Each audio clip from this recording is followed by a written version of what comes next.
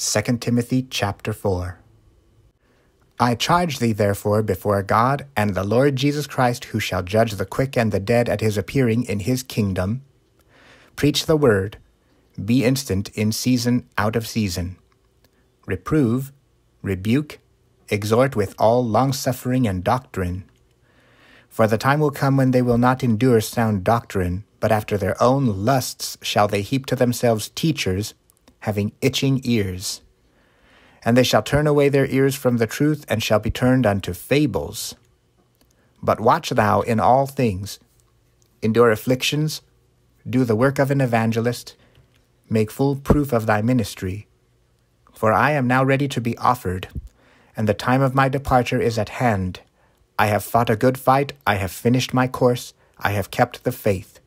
Henceforth there is laid up for me a crown of righteousness, which the Lord, the righteous judge, shall give me at that day.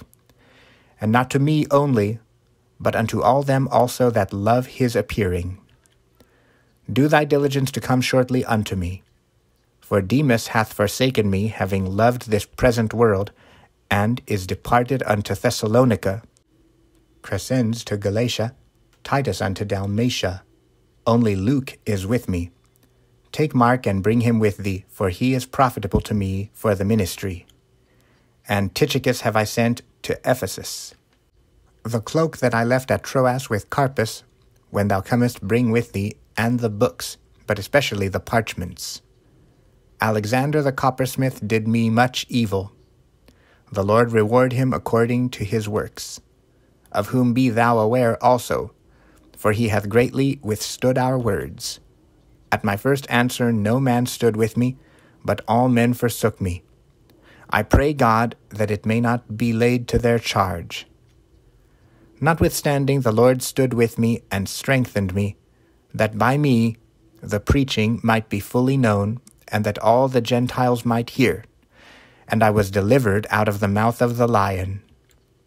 And the Lord shall deliver me from every evil work, and will preserve me unto his heavenly kingdom, to whom be glory for ever and ever.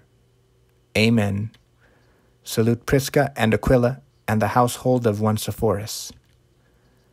Erastus abode at Corinth, but Trophimus have I left at Miletus sick. Do thy diligence to come before winter. Eubulus greet thee, and Pudens, and Linus, and Claudia, and all the brethren.